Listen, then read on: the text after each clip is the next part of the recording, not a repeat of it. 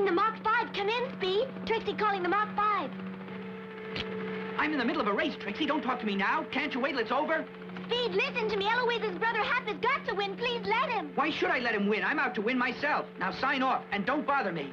But Hap must win so that he can pay for the doctors to make his sister well. And besides, Hap would then be hired to manage a big car factory. That would solve all their money problems. Please let him win, Speed. It doesn't matter to me what his reasons are for wanting to win. I wouldn't be playing fair if I let him win the race on purpose. But Speed! I'll see you when the race is over, Trixie. But Eloise is ill. They must have some money.